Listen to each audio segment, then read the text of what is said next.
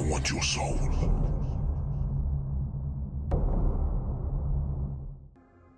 I received the invitation letter in my mailbox. The letter was in a golden envelope that had the logo of Hotel Rejuvenation on it. The beautiful design of the text read, "Dear Mr. Nathan, you are cordially invited to our special celebration at the Hotel Rejuvenation. The celebration will include various events, including dinner, a tour around the hotel, and a special evening surprise event.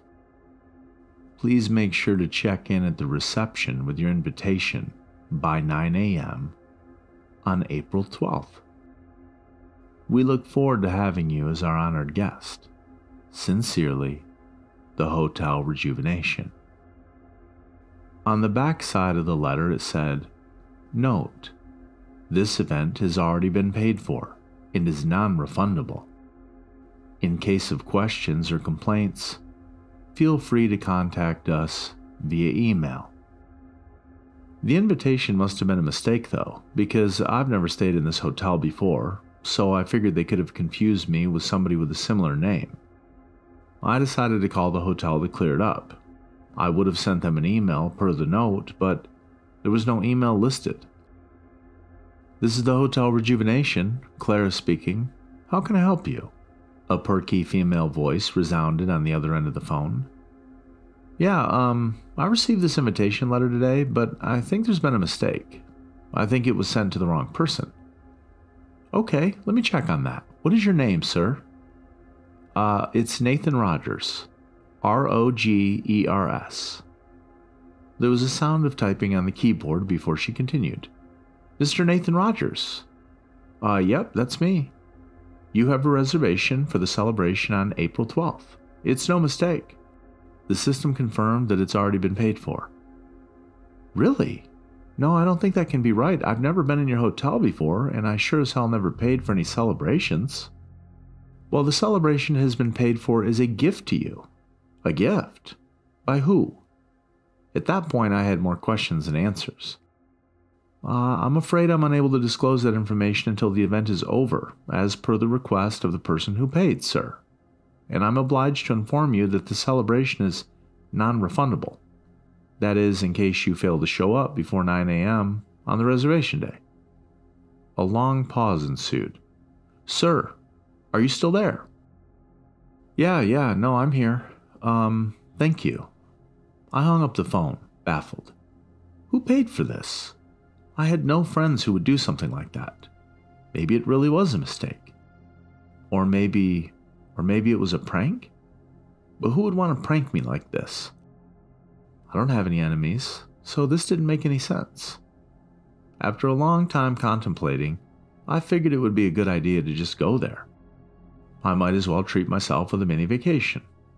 Besides, it was non-refundable and the celebration could be nice.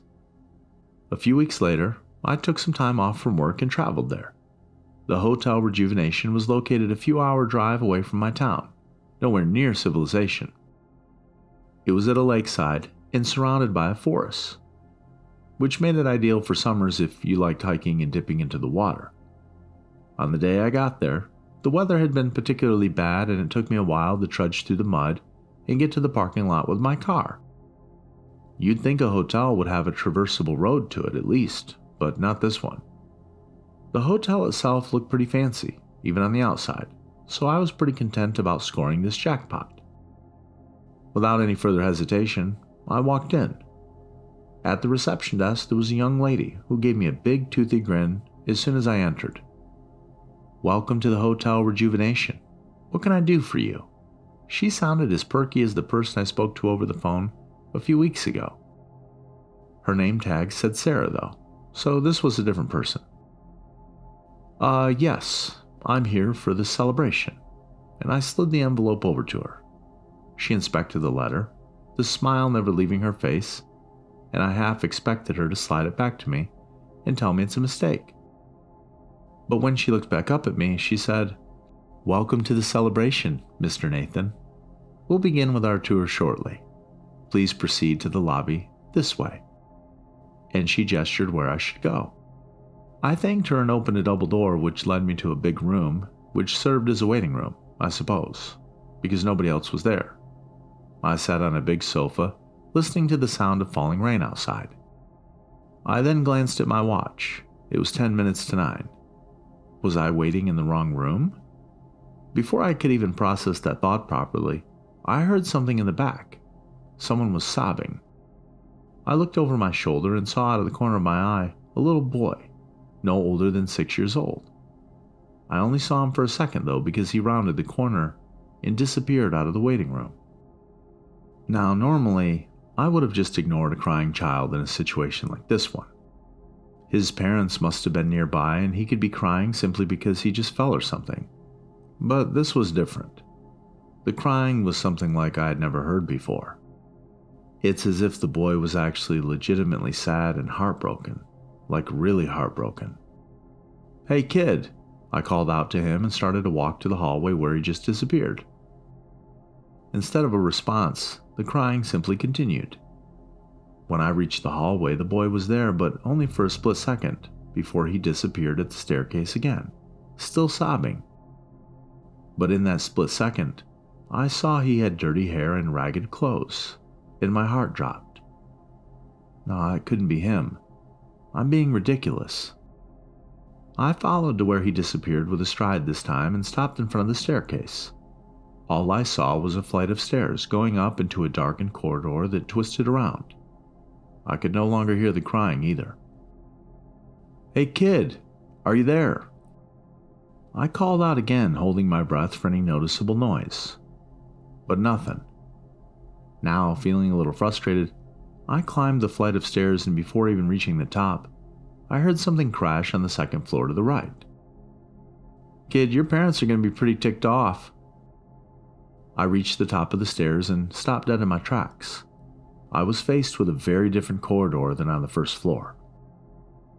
The entire place was giving off some rusty color, and the walls were dilapidated. Some of the lights weren't working properly, but rather flickering here and there, illuminating the splintered doors. Oh, this is definitely a prank. I thought to myself, looking around frantically for any hidden cameras, but there were none. And the feeling of dread at the pit of my stomach was only growing by the second. Something was very wrong here. And then I heard another sound. Something that sounded like squeaking in the distance.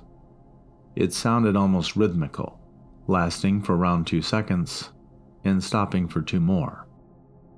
Despite every fiber of my being screaming for me to get out of there, I followed the sound, ever so slowly, holding my breath and listening. It was just around the corner. Squeak, pause. Squeak, pause. Like a rusty door being opened and closed over and over. I peeked around the corner and down the dirty corridor. There were bars right in the middle of it. Behind them sat the kid from before, facing away from me, moving his hand in one motion across the floor over and over. He was the one causing that squeaking sound. It didn't take long for me to deduce that the sound was coming from his toy car. I stepped towards the bars, not moving my eyes away from the boy's ragged clothes and dirty hair. "Kid, can you hear me?" I called out to him, holding my breath. And he didn't acknowledge my presence.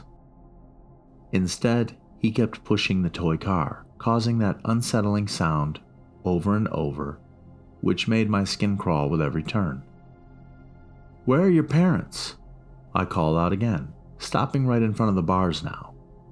Upon closer inspection, I realized the bars were actually a door, but it was locked from the other side with a deadbolt, beyond my reach. "Hey, can you hear me at all?" I was a little frustrated at this point, and the kid just kept pushing the toy car. Squeak, silence. Squeak, silence. "Josh?" I barely muttered the name, which was preceded by a complete and deafening silence. The boy immediately stopped playing with his toy. The air suddenly became stifling as he stood up and very slowly turned around, revealing a pale face devoid of any emotions, his eyes barely visible from his bangs. "Oh my God," I said to myself before hearing a loud crashing sound behind me. Faster than lightning, I turned around only to see someone standing at the end of the corridor. The flickering light made it difficult to tell who was standing there, but the figure was tall and large, legs spread and shoulders tense, standing menacingly. "Hey, what are you doing?" I called out. Instead of responding, he started taking large steps towards me, and when he stepped into the rusty light for a brief second, I could see that this tall man had a surgical mask stained with blood and an apron that resembled what the butchers used in latex gloves, both equally stained with blood as well. I backed away upon the bars with no visible way out. "Josh, the door!" I looked behind me, but Josh only stood there, staring at me with a blank expression. The figure was approaching fast, every step he took bringing me closer to a fate I didn't want to imagine. "Josh, hurry! He's gonna open the fucking door!" I slammed the door with my palm over and over, the rattling of the bars co-echoing with the heavy thuds of the figure's footsteps. He was only a few steps away from me now. I felt myself falling backwards, realizing that the door was suddenly open. Thinking as quickly as panic allowed me to, I slammed the door shut and locked it with a deadbolt just in time for the butcher to reach out for me through the bars. He almost grabbed me too, but I backed away fast as I fell down. The man rattled the bars so hard I thought he would rip them right off the wall, but with a few grunts he just huffed and turned around, walking away as quickly as he came. I stared in awe as his figure disappeared behind the corner, and with him the sound of his heavy boots upon the musty carpet, leaving only my heavy breathing audible. When I turned around, Josh was gone, and I went into full panic mode again. Josh, where are you?" I rounded the corner thinking to myself over and over how I can't lose him again. I frantically screamed his name while running through the long corridor which seemed to stretch on for forever, always with the same light bulb giving off faint light and doors with the exact same scratchings on them. After minutes of running and screaming for him, I heard something from a nearby room. I put my ear against the door and heard giggling, like a child playing. "Josh, are you in there?" I put my eye to the peephole but was instantly jolted back. Something had fallen into my eye from the peephole, and when I wiped it, my hand came back wet. I blinked, still retaining vision in both of my eyes. Just water. When I looked to the door again, water was pouring out of the peephole and down the door at an impossibly quick pace. "Josh!" I screamed and started ramming the door with my shoulder. I couldn't hear giggling anymore, and I have no idea how this was possible, but by the time I rammed the door the third time, I was already ankle deep in water. The lights were flickering violently now, and the sound of something going through the floor was heard. Whatever it was heading in my direction. I rammed the door again and again, more violently this time, and just when I thought my shoulder would fall off, the door gave way and I fell face first onto the floor. It took me a moment to collect myself and realize that all the sounds around me had suddenly stopped. I stood up and observed my surroundings. The hotel room I was in seemed untouched by the water that was coming out of the peephole just now. Except this wasn't a hotel room. It was my house, exactly how it was 5 years ago, before I sold it. I looked around in bewilderment. What the fuck is going on here? "Daddy?" I heard a voice behind me and instantly recognized it as Josh's. He stood there motionless, no longer in ragged clothes. He had a blue shirt and khakis, exactly how I remembered him the day he went missing. I hugged him tightly and burst into tears. He felt cold to the touch, but I didn't care at that moment. "Josh, is it really you?" I took his face into my hands. He wasn't just cold, he was freezing. "What happened that day? Why did you never come home?" "You know what happened, Daddy," he said robotically. I shook my head in bafflement as Josh looked to the right and pointed to an open door in the room. I couldn't see into the room since it was engulfed in complete darkness for a few seconds before the lights flickered to life and revealed our old bathroom. I saw myself in the bathroom, giving Josh a bath. Past me looked like he hadn't slept in days, and I remembered this. "When can I play with the other kids?" he asked. "Well, I told you before, Josh, you aren't like the other kids and you never will be, but that's okay." "Why is Mommy angry with me? Is it because I'm sick?" Mommy's just tired," I responded. "She'll be fine." Josh craned his head to me. "I'm sorry I'm this way, Daddy," he said, with begging eyes. It's as if he felt what was about to happen. "Oh, it's okay, Josh," and then I had a meager smile on my face. I love you, Daddy." "I love you too, Joshua. I always will." I then put my hands on his shoulders, stifling a sob. I looked away from the bathroom. I couldn't bear to see it, and I shut my eyes tightly. I didn't need to see what happens next, although I remembered it well. There was the sound of violent splashing water for a very long time, until it gradually became weaker and eventually stopped completely. With tears running down my face, I willed myself to look back to the bathroom.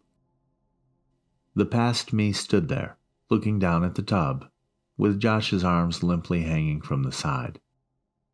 The light flickered on and off a couple of times, and when they finally stabilized, I still stood in the same position.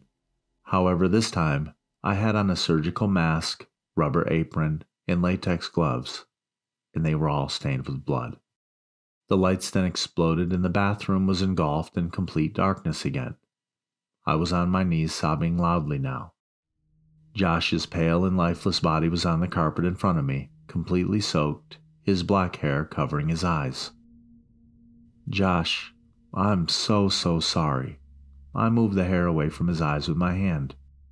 He looked peaceful, almost as if he was sleeping. After a very long time, I calmed down and stood up. There was a bald, middle-aged man at the door, and I figured from his clothing he was one of the hotel staff. "Are you enjoying your stay, sir?" he asked with a toothy grin. No, I'd like to go now," I said, drained of all energy. "Of course, sir. You are free to leave any moment you like. We just need you to choose a payment method before you check out." "A payment method?" "The services of the event were not included with the event invitation." He grinned again. I knew there was no way I would be able to leave before paying up, and I had a feeling they were not interested in money. And I was right. The man reached behind his back and presented a noose. "If you prefer, here is the widely popular method." When he saw my reaction, he raised his eyebrows and said, "We also have an alternate method of payment, if this one is not to your liking." He opened a door to the left and stepped aside, and my heart jumped to my throat when I saw a gagged and tied woman on her knees. Her makeup was smeared across her face from crying, and when she saw me, she became hysterical.